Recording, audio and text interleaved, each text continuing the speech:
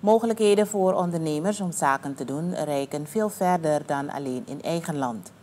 Dat was de rode draad van de eerste activiteit van het investeringsorgaan van het ministerie van Buitenlandse Zaken, Suriname Investment and Trade Agency, SITA, in het Azuria Event Center.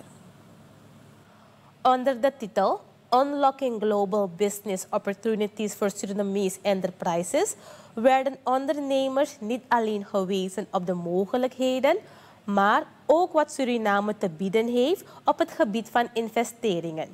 Echter, de focus was gericht op het stimuleren van Surinaamse ondernemers om een groter publiek te bereiken. Surinaamse ondernemers, maar zelfs individuen, hebben de mogelijkheid om hun producten en diensten op een groter platform aan te bieden, namelijk op de website van ConnectAmericas. Dit online platform is onderdeel van de Inter-American Development Bank, IDB. Onze nieuwsdienst sprak met Francisco Estrasulas, trade specialist bij de IDB en manager van ConnectAmericas. Hij vertelt dat de website kleine en middelgrote ondernemers kan helpen bij de import en export.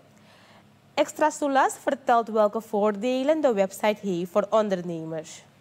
Well, businesses who join on the one hand will have access to a really broad community of other business people from all over the world and the ability to connect them with them and to start talking and hopefully close deals.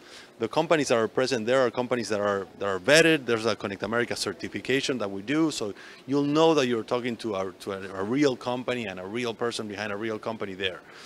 The second area I think has to do with learning, so as I said, there's courses, there's articles, there's webinars that we organize every week, so a lot of times the barriers to trade have to do with knowledge, what are the requirements that I need to be compliant to be able to export my product to this country, or what certification can I get in order to really increase my chances.